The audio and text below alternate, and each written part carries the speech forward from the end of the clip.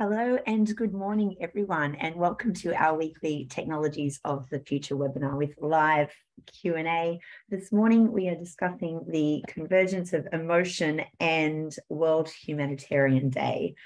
And I am really looking forward to this one. I have a passage from a book this morning that is from the School of Life and Emotional Education, and then I'll share a little bit about World Humanitarian Day. And I'm actually right at the beginning in the introduction. Modern societies are collectively deeply committed to education and have in place the mechanisms needed to teach every conceivable profession and to cover every topic of inquiry. We reliably educate pilots and neurosurgeons, actuaries and dental hygienists. We offer lessons in the irregularities of the French pluperfect and textbooks on the conductive properties of metal alloys. We are not individually much cleverer than the average animal or heron or a mole, but the knack of our species lies in our capacity to transmit our accumulated knowledge down the generations.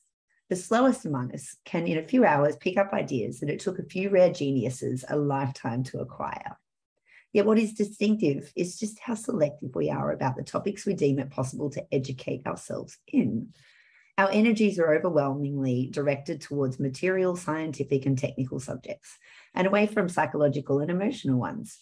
Much anxiety surrounds the question of how good the next generation will be at maths, very little around their abilities at marriage or kindness. We devote inordinate hours to learning about tectonic plates and cloud formations and relatively few fathoming shame and rage. And I will now just read the theme of World Humanitarian Day today. It takes a village. And it is the purpose of today, the 19th of August, is to shine a light on the hundreds of thousands of volunteers, professionals, and crisis-affected people who deliver urgent healthcare, shelter, food, protection, water, and much more. And when it shares on the website, whenever and wherever people are in crisis, there are others who help them, from the affected people themselves, always first to respond when disaster strikes, to the global community that supports them as they recover.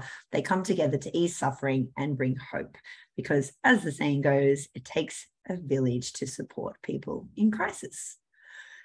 And with that, I shall invite online my lovely experts this morning to have a conversation around this topic, the convergence of emotion and World Humanitarian Day. I can see Christina, I can see Andrew, Brendan, and Lewi are joining us this morning.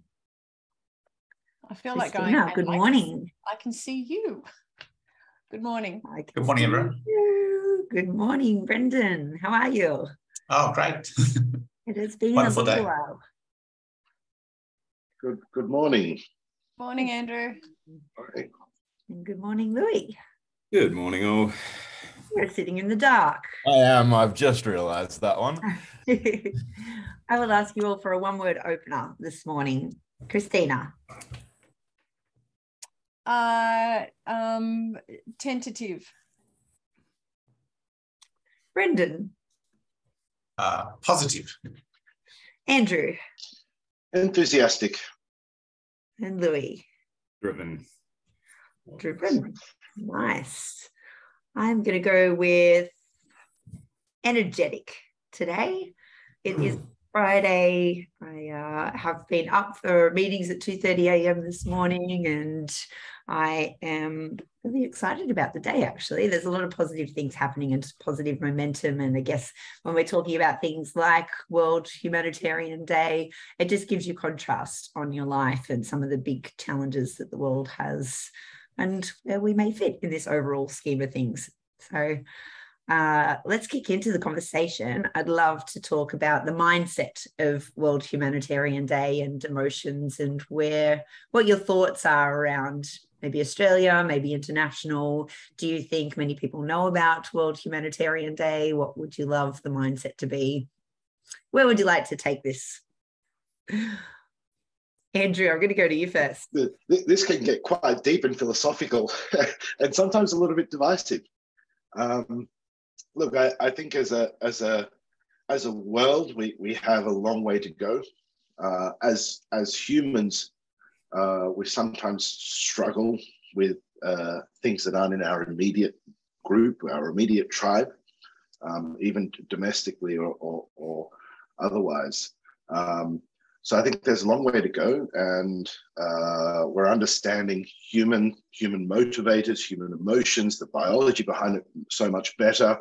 The internet's broken down geographical barriers a lot more. I think the potential to help in humanitarian crisis is more possible than it has been in any point in the past. Ooh. Stina? So there's people that will go, why do we need a World Humanitarian Day? And part of me goes, yes, why do we need to have a World Humanitarian Day? We should be treating other people as we want to be treated, and that we should be focused on equality and all these things. But I think when you do have something like a World Humanitarian Day or a World Environment Day, it actually pulls attention to some issues that potentially we don't know about. And we're working with a young group at a high school at the moment. And one of the young girls is from Pakistan, and she's actually bringing attention to an issue and looking at it from 3 angles from a humanitarian perspective, but from the issue of the people at the center of the controversy and the 2 nations on either side of it. So I think when we have things like World Humanitarian Day, we actually expand our knowledge, and we potentially find out a lot about what is going on in the world that otherwise we wouldn't have heard about. Lewi? Oh, look, I'm feeling a little out of the depth here, but I'll give it a crack. It's how do I put this? Maybe refine a question for you. What's your thoughts on World Humanitarian Day?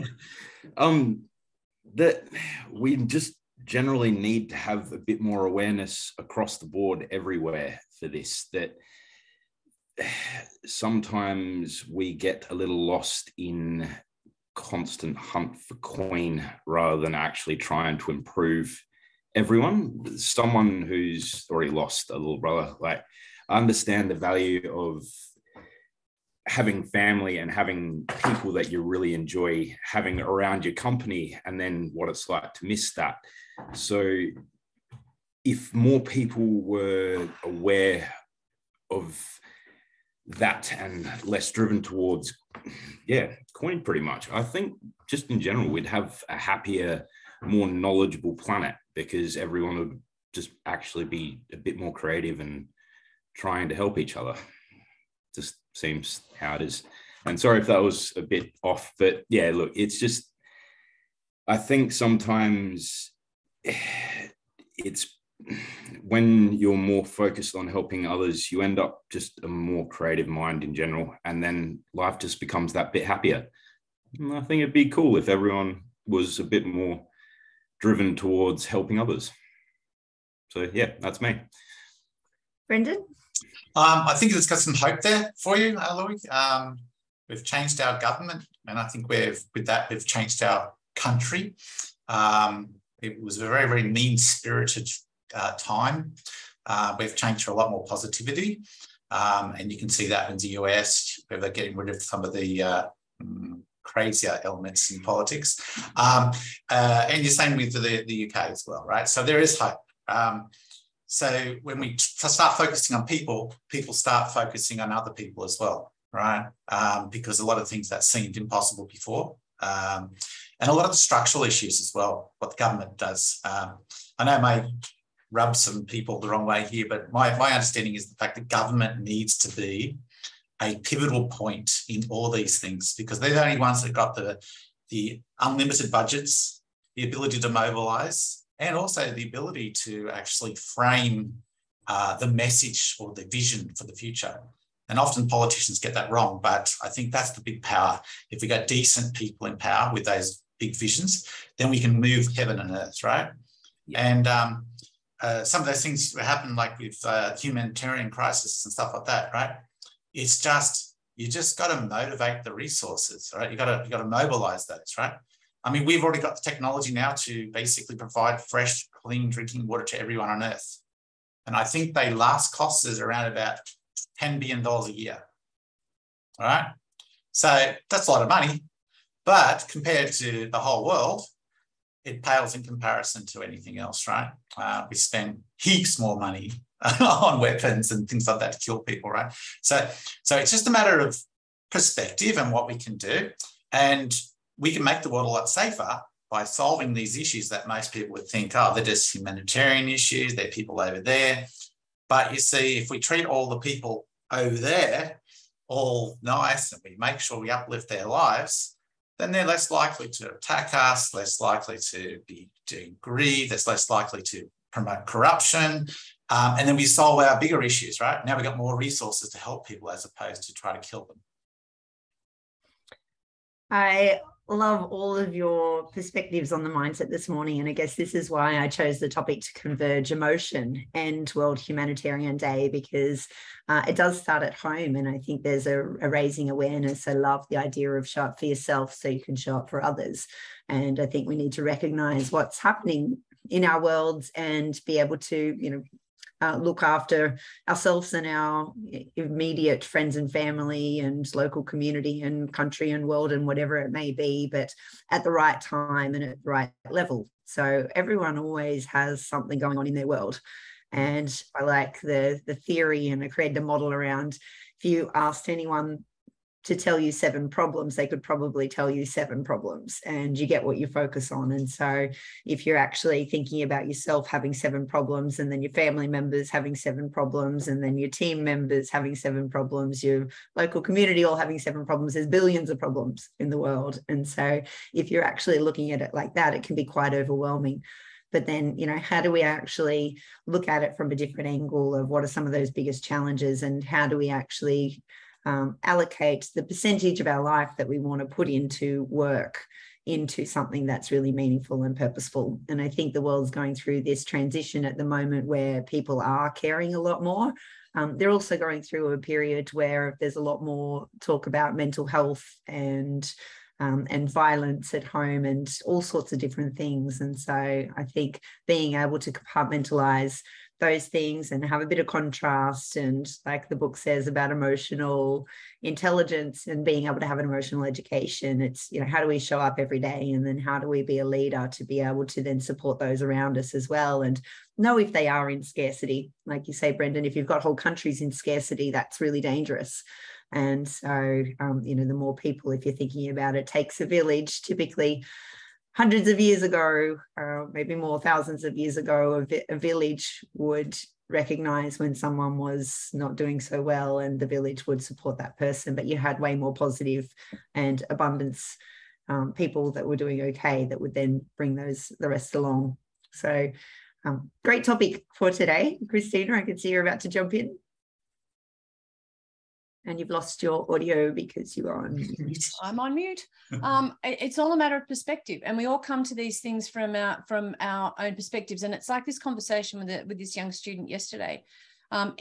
We actually need to be able to put ourselves in the shoes of others. I don't think most people don't go into a conflict. I'm not talking about global conflicts now. I'm just talking about the conflicts that we may have, or where we, as Brendan, you say, we all need to do something. It doesn't matter how little it is. Let's all contribute to a cause. There are so many of them, we can select one to make a difference in. But it is a matter of perspective. Different people, but people think they're right.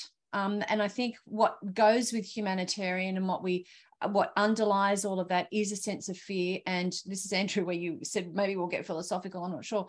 But we need to eliminate that sense of ego to think that we have the only perspective that is correct. And we need to be able to view things from several different angles to then decide, for ourselves with as little judgment as we can. And I think it's actually impossible to have no judgment at all. But what is it that we want to do? What is it that we want to contribute to? Where do we sit? How do we balance something and say that's right or that's wrong? I think that's having people starve and having people die of thirst when, Brendan, as you just said, we can actually, have enough water for a population. We know that if we can have clean water for a population, people can go to work, people can get educated. How do we balance all of that to have it fair and equitable? I think the stats are, if everyone had clean water, 50% of the world's diseases would be eradicated. And so there's some pretty significant difference that can be made. And so I'd love to shift now into the technology part of the conversation. So, what are some of those humanitarian efforts that we can shine a light on? What are some inventions? What are some people doing that's giving you all hope? Well, with water, I remember seeing a documentary about maybe 5 or 6 years ago where they were turning coffee grounds from coffee. Cafes and things like that, they just go into landfill or wherever the hell they go to. But what they're doing is they're putting them, mixing with clay, right? They're putting it in a fire, which burns off all the coffee grounds and these little micropores in the clay, right? And then you've got a water filter, which basically is allowed to put into a well and then basically filter out all the particles. So these sort of technologies are cheap, right? They're accessible, especially to impoverished nations and stuff like that. And we can fix this. I mean, I think the first thing is that we just have to have the will. We have to have the hope, because hope builds on other hope and inspires other people to actually take a chance. And I think Gene Roddenberry said that, like in the Star Trek universe with the replicators, right? And this is where our singularity can be going to. Is it says, once you got that, you got no hunger, you got no greed, and all the children can read, right? And it's that's the idea that with this superabundance that we could do with all this technology and automation and things like that. But the most important thing, and I keep saying this all the time, is the safeguards on automation and the safeguards on this technological singularity that we really aspire to, is the fact that to make sure that the greedy people don't get control of the technology. Otherwise, we just lead ourselves into this dystopia. If we can make sure that that technology can be used for everybody and freed up and democratization and demonetization of technology, then we have a superabundance and everyone can be happy. Yeah, I want to sort of shift, and at some point we'll come back to just blockchain and how Web3 technologies are actually decentralizing the world and providing a lot more fair access. But I actually want to shift. We've gone from water. I want to shift to food. And Lewi, you're working on securing the world's food supply. Where do you see it going in humanitarian efforts? In humanitarian efforts, honestly, I'd love to see more efforts towards education of better farming technologies, how to move away from dependence on fertilizers and pesticides and fungicides and things like that. Because with the amount of research popping out at the moment showing things like cancers popping up from just simple things like pesticides, I mean, it's horrible. So what Brendan was just saying a moment ago about stopping the just basically the stealing of the technology and allowing them to only utilize it is something that really needs to be focused on, and a reason why more people need to be educated on just simple technologies. Like there's been a fungi in the ground for a little on 1 billion years, and within the last 100 we've pretty much managed to wipe it out. And it's what gave birth to our grass, our trees. It's what allows resources to be accessed in the soil. It allows us to move away from dependence on fertilizers. It gives us access to moisture in the ground that we just never had. Pops carbon into the soil, yet it's something that is almost never talked about. And mycorrhizae is something huge and something that could change the game for pretty much most of the planet. And it's just a simple thing that once more farmers and more people are aware of it, it's going to pretty much just change the game everywhere. And then there was another tech as well, just ducking back to water here and how that can pair into food. There was a simple thing of adding just a bubble stream in a river, and it helps clear out the plastic. And at the moment, there's technologies that are working towards turning plastic into edible food. And I mean, at that point, we're not going to have global hunger anywhere. It's just bloody awesome. So these are the techs that are popping through and stuff that I'm really interested in. So wait and see where it goes. But if everything turns out nicely, we are going to have a really different planet within the next 10 to 15 years. And I think we're going to have a lot more happy people.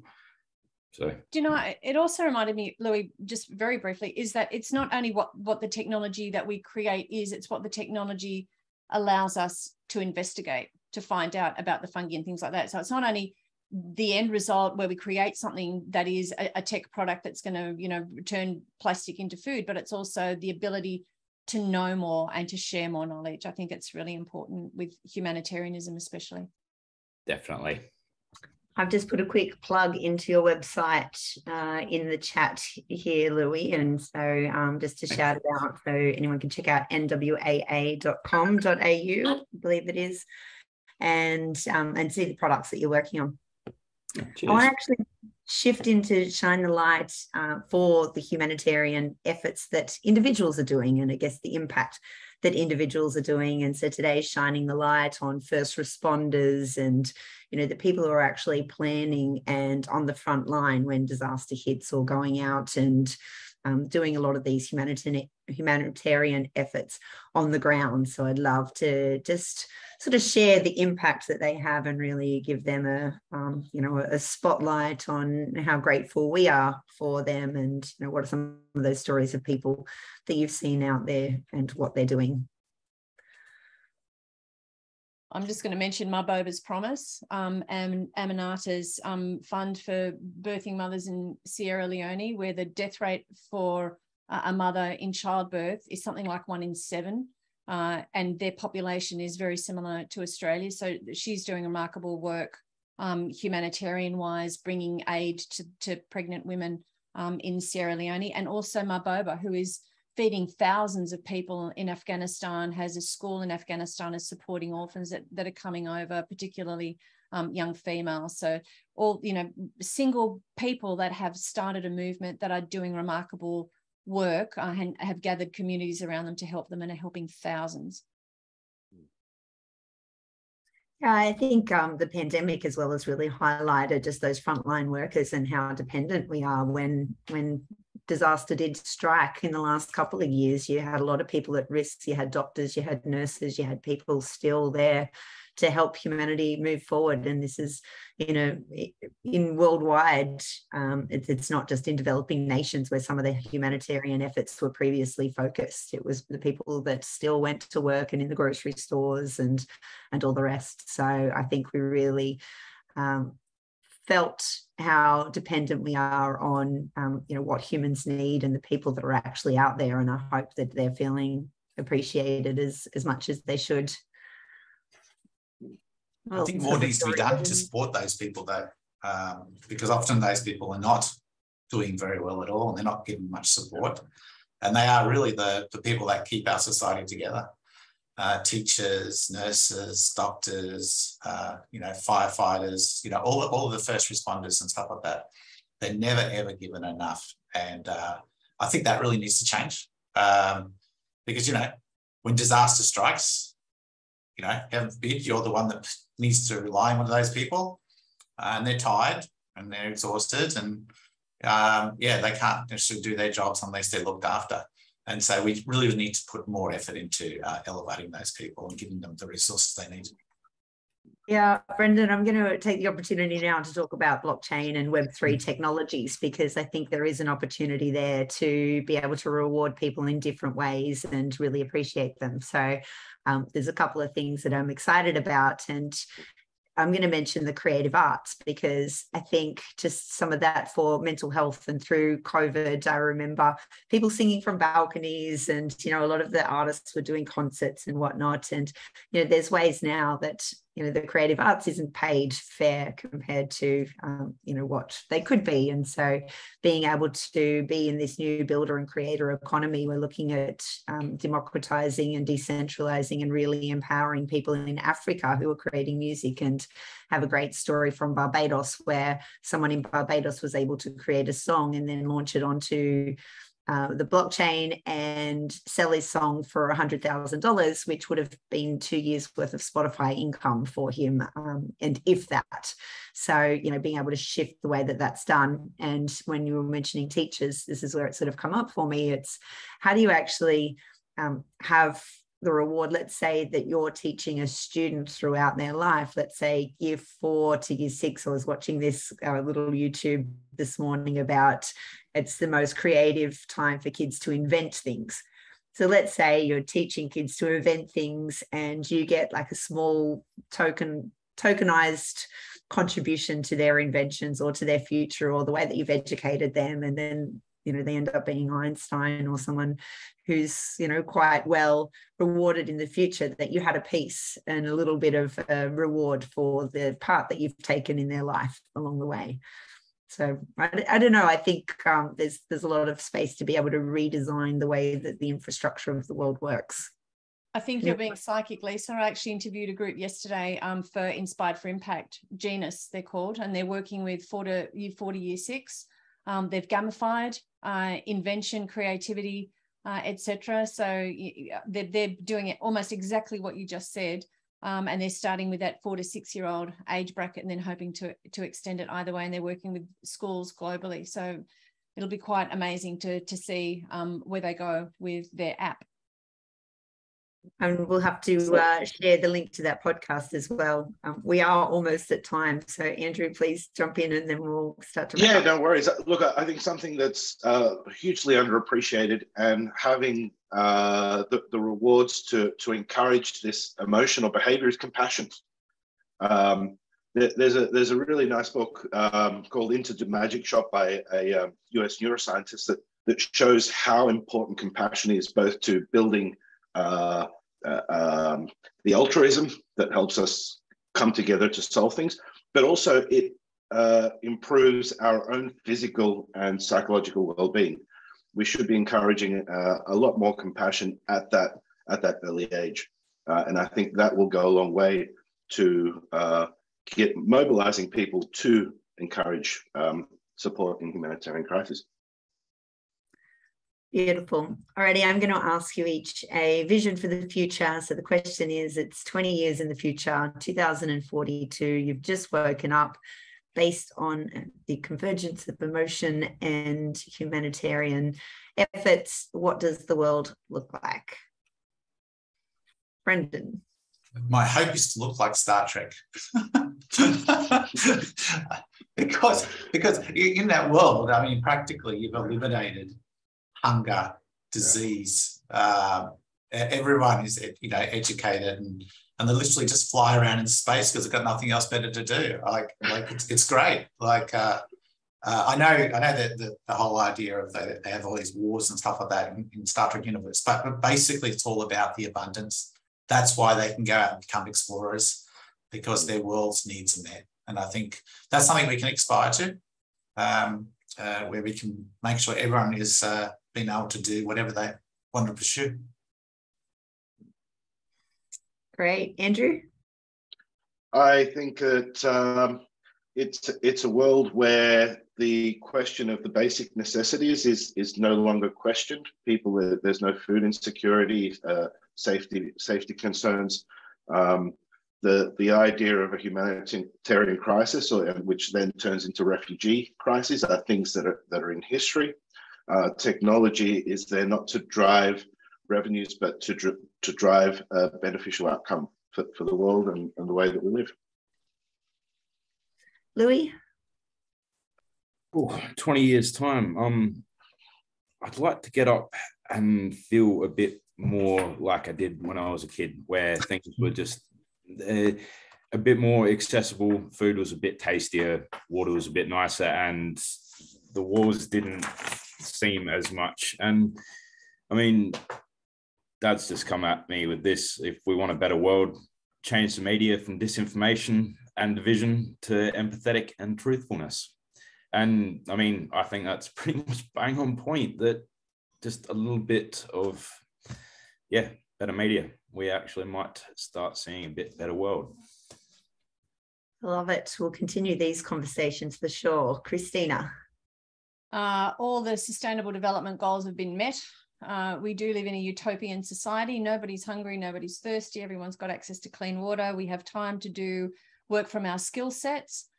We share our perspectives. We don't necessarily have to agree with everybody. It is perfectly fine to agree disagree, and ego has taken a very far back seat. That's my utopian vision for 20 years into the future.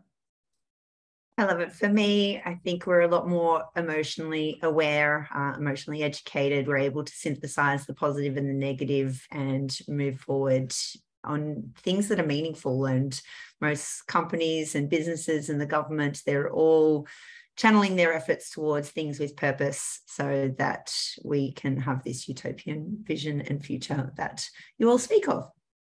And with that, I shall wrap us up today. I am going to have a shout out and say happy birthday to Hayley. Happy birthday. We look forward to celebrating with you online. Maybe you've had a little delivery at your door by now. Maybe you haven't. We shall see.